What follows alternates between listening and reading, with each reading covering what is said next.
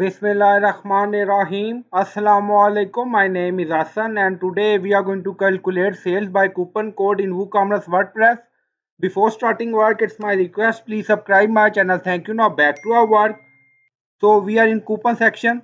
Now we are going to calculate coupon sales. So we are going to install plugin. On left side you see plugin. So click on add new. Then in search plugin write WP code. So this is plugin WP code, insert header and footer we will use. So you will install this plugin and activate it, and after activation scroll down on left side you see code snippet, then you see add snippet, so click on it.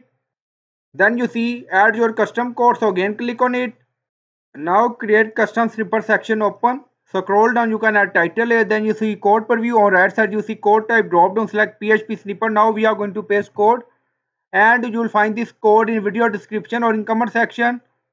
Now scroll down, you see insert method, auto insert, location, run everywhere. On top you see inactive, now active, and then click on save snippet.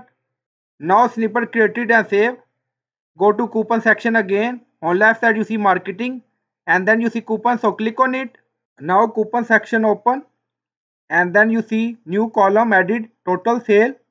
So this calculate total sales by coupon and you will find code in video description or in comment section. So I hope you like this video. Please like, comment, share, subscribe. Thank you for watching.